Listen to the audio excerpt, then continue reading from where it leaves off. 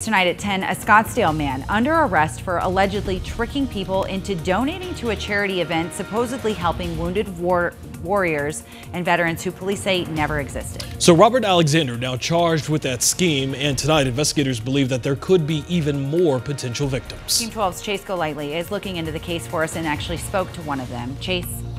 Police say for several months, Alexander has been going to valley golf courses and convincing people to donate to a golf tournament to help veterans. What finally got him arrested is when the victims called the golf course where the tournament was supposed to be held, and they found out there wasn't one.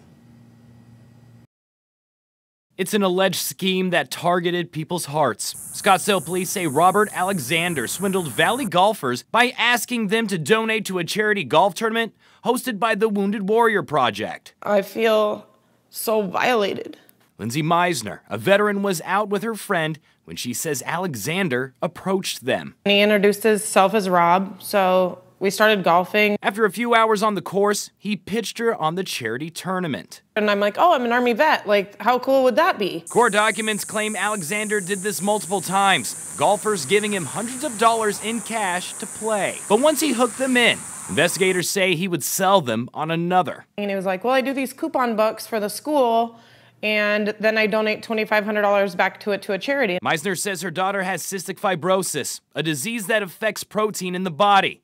Knowing this could help raise money, she bought in, paying Alexander $10,000 in cash. And he said it's better tax-wise. But Meisner figured out something was wrong when Alexander stopped responding to her calls and texts. I mean, I just triggered. I was like, what is going on? Meisner isn't alone. Police say Alexander received thousands of dollars from people on this and other supposed fundraisers, like a golf ball resale investment. Police got involved when some of the victims called the golf course and learned there was no tournament. And the Wounded Warrior Project said they had no idea this was happening. I felt sick. To be honest with you, I haven't slept since I found out. Looking back at her interaction with Alexander, Meisner says she should have known not to trust him. I just didn't see any red flags. Wanting the word to get out so those other victims can come forward. He's going to just keep destroying so many people's lives.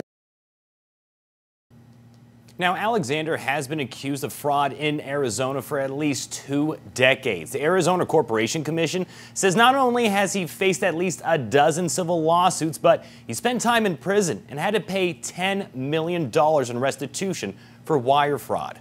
We're live in the Alert Center. Chase Golightly, 12 News.